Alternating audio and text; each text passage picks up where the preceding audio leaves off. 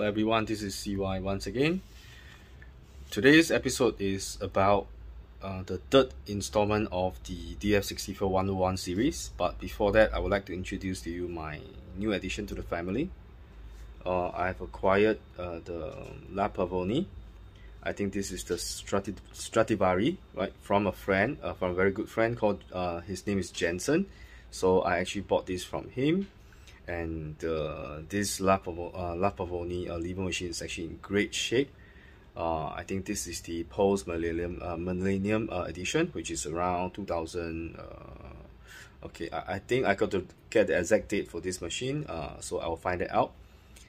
So today, the first part, I'll be pulling a shot on the Pavoni, and then we'll move on to talk about when you should clean up your DF64. So let's get started.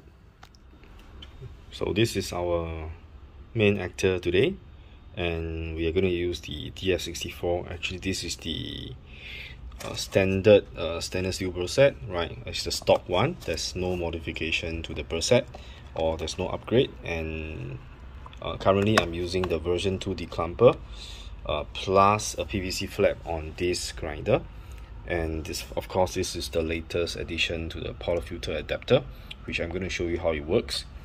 And the most important thing about the Pavoni, I believe, is temperature management. And hence, therefore, you can see that my friend Jensen had actually helped me put on aluminium conductor tape, and inside there's actually another aluminium sleeve.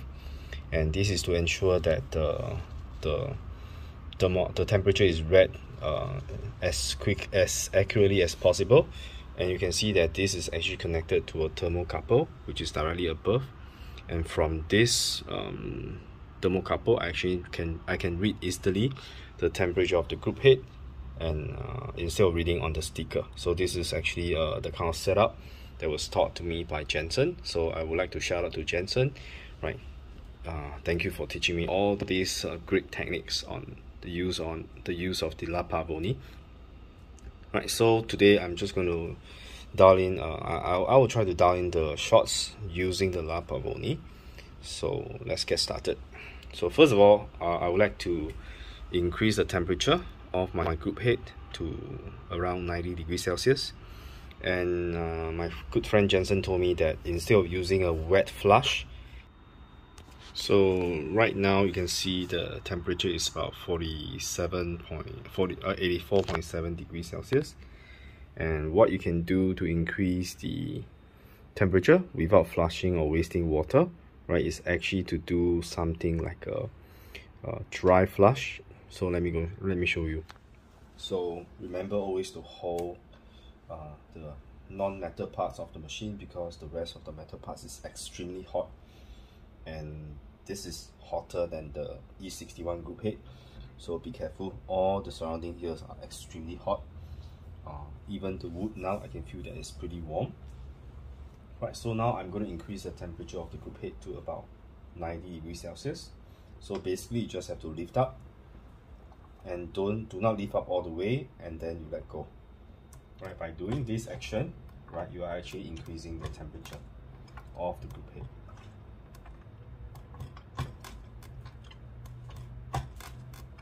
Again, I have to give a shout out to Jensen, who has taught me this method. So right now the temperature has risen to about 89 degrees Celsius, and it will continue to rise up. So you just have to give it a few pumps and you'll be okay. So right now the temperature is about 89.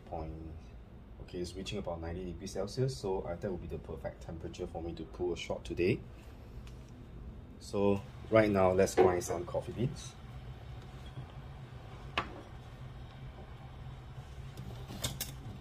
I'm using the coffee beans from Cafe Metella, Roma, which is roasted in Italy. Right, I know it's not exactly that fresh, but the coffee still tastes very good.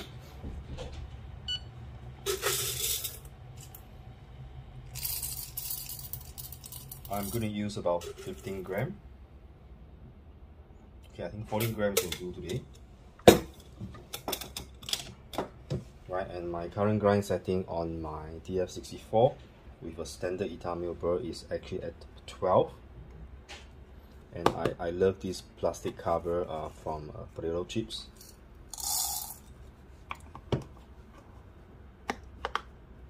And you can see that I have this adapter, right, which is actually a very convenient modification you can have, right, and it fits on a niche cup. And what it does is it can bring the cup tilted and very close to the exit chute of the DF64, and now you are hands-free. You can now just activate the button.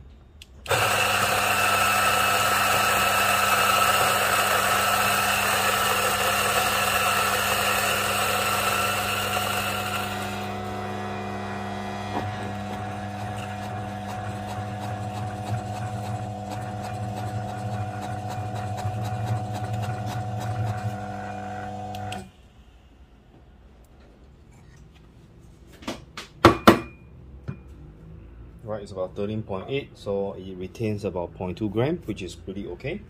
So right now I have to get out my portafilter, and portafilter has been sitting in there for quite some time and it's now very warm.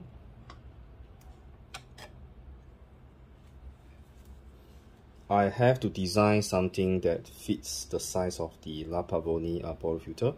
This is a naked portafilter or bottomless. It's really very cute. I like the small handle, and this basket can actually take up to 16 or even 17 grams. The issue is right now, without the proper dosing funnel, it will be very easy for me to spill. So right now I'm just going to try to dose inside.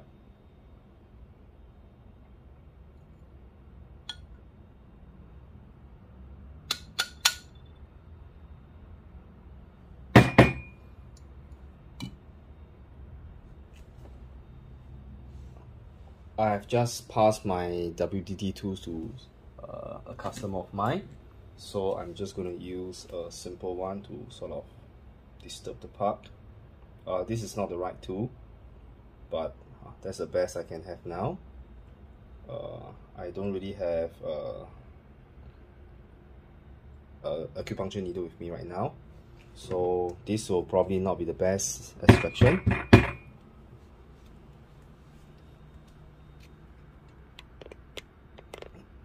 And the Pavoni comes with, the one that I purchased comes with a very hefty temper. This is really very solid. You can see it even have a Pavoni logo there. It's pretty neat. I think it's a sticker or some sort. Oh no, I think it's laser etch on it.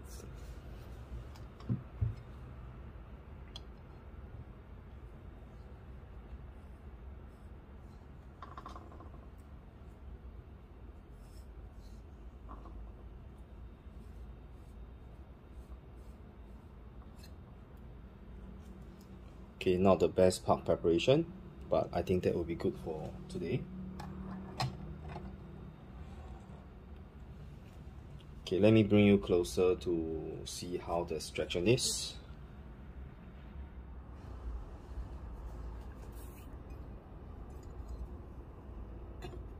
I will not be using any weighing scale. I will just be pulling a shot, and this is how the shot quality looks like. Now the temperature is about 88 degrees Celsius, so I'm just going to lift up the handle, allow the water to start dripping through.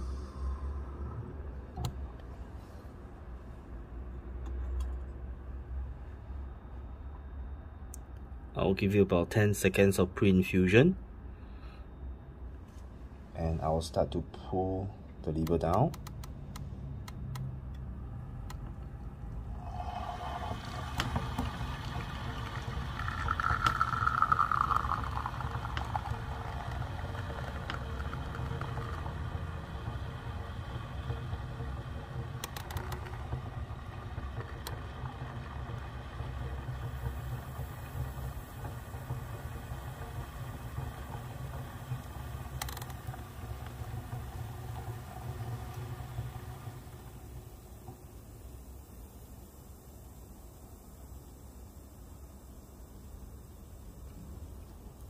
I'm pretty new to La Pavoni, so I'm sure there's a way to sort of control the issue of the bubbling over there. So for the masters of La Pavoni, please leave your comment in the comment section down below and let me know how I can actually improve my shot. So just now was a pretty quick one on I think this is my third attempt in pulling a shot on the La Pavoni. I'm really having a lot of fun in this espresso machine, especially the manual lever style, because I have to really control so many different factors, such as the temperature, such as the pressure I'm going to exert. And you can see this is actually not a professional edition, and hence therefore it doesn't come with the steam gauge, pressure gauge, as well as the brew pressure gauge. I have ordered one from Romania, and I'm supposed to receive it by tomorrow. So if I can, tomorrow I'll make another video around this time to show you the package to receive from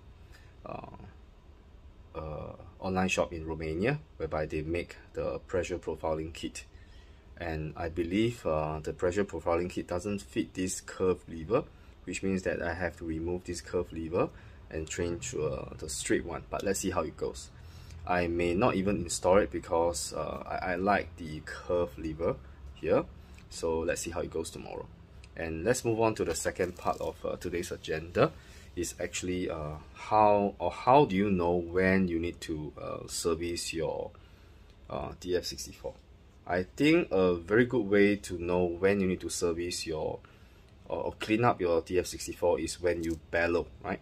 Normally when you bellow, right, you will feel, if you are still using the stock silicone thin silicone sleeve, when you try to bellow, you should feel the pressure, and you should have a feeling when you press a few times and you suddenly feel that the coffee ground get pushed out suddenly, and suddenly there's a something like an explosion of the coffee ground being deposited into the dosing cup. So if you are able to achieve that on a regular basis, then I would say that you do not have to really open up your grinder and clean up the grinder inside. Because if you're able to bellow out most of the coffee ground, right, there should be there's going to be a little bit of a coffee ground deposited inside. It's very normal.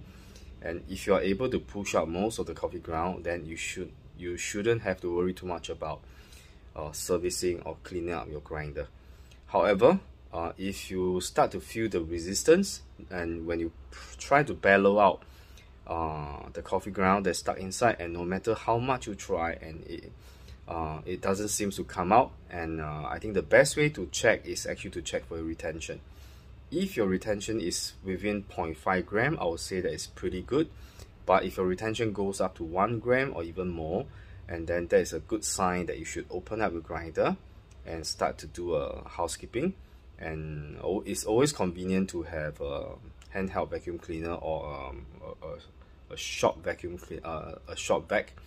Is very convenient. I think handheld vacuum cleaner is really very convenient.